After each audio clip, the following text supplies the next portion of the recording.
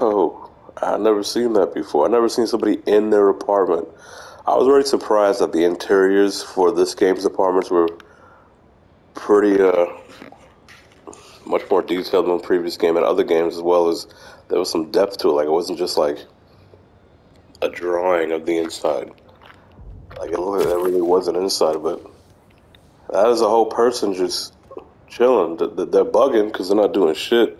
They're fully dressed, clapping at a TV that's off, cheering for what reason I don't know why. Got a jacket on and a backpack, and he's behind the table, not even sitting on his couch.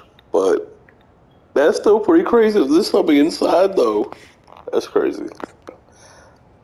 Props, big ups to Spider-Man 2.